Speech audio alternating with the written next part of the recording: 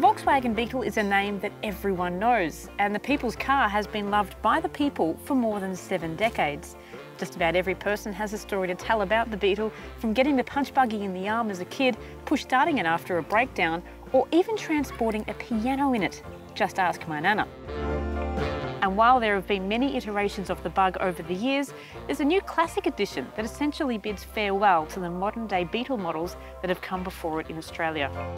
So, what better way to see how much has changed than by putting an original old-school Bug, like my pride and joy, up against its contemporary representative.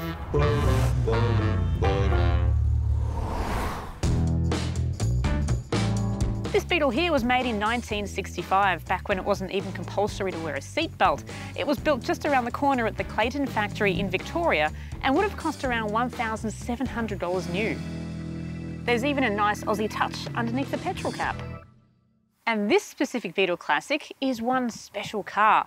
Referencing the year of importation of the Beetle to Australia, only 53 of the final edition were produced, and this is number 53, which means it's the very last Beetle in the country ever. What a piece of history. Volkswagen have taken inspiration from the original Beetle to make this one as classic as possible.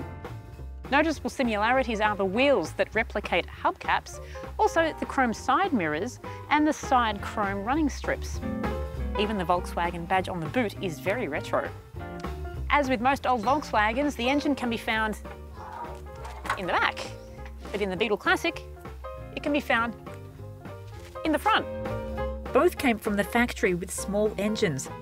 The old Bug had a 1200cc engine with approximately 22 kilowatts of power and 70 newton meters of torque, whereas the new Beetle has a 1.4 litre twin-charged, both turbocharged and supercharged, with 118 kilowatts of power and 240 newton meters of torque. Fun fact, this one doesn't even have a radiator because it's air-cooled.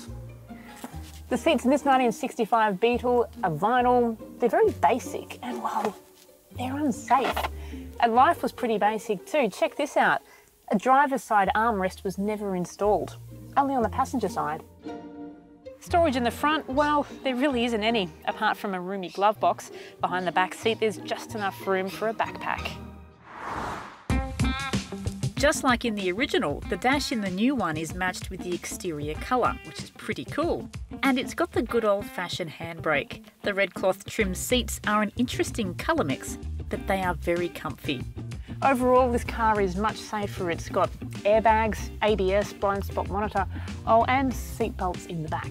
Plus, there's plenty of room for luggage too, a whole 310 litres of it, which is about 300 more than the old Beetle. But before we drive the new one, let's take a stroll down memory lane.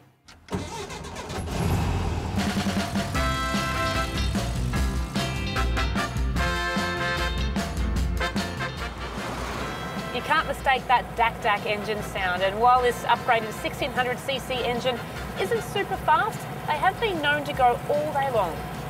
With the 4-speed manual gearbox, the little car likes to sit on around 90 kilometres per hour, but anything faster, it starts to get a little bit loud in here. The ride is surprisingly good because there's just a petrol tank and a spare wheel up front, so there's no power steering. Nipping around corners is pretty easy. Obviously there's no infotainment, and back then a radio was an option. I installed this one for those long road trips.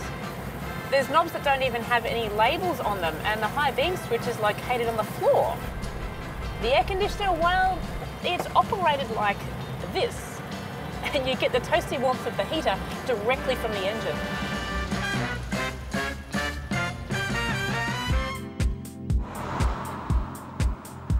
Well, as you can probably hear, it's much quieter in here. The Beetle Classic is a back-to-basics car, so there's really no options. There's a few blank buttons here and there throughout the interior. You do get a few luxuries though, like an air conditioner, Bluetooth, and even reversing camera. But like the old days of using maps, there's no satellite navigation. There's a spot for your phone under the centre armrest and a bonus of 2 glove boxes. The Beetle Classic doesn't come with a manual option. Instead, you get the 7-speed DSG automatic, and you can even engage sport mode. The Beetle is quick off the line to the point where you may get the front tyres to squeal.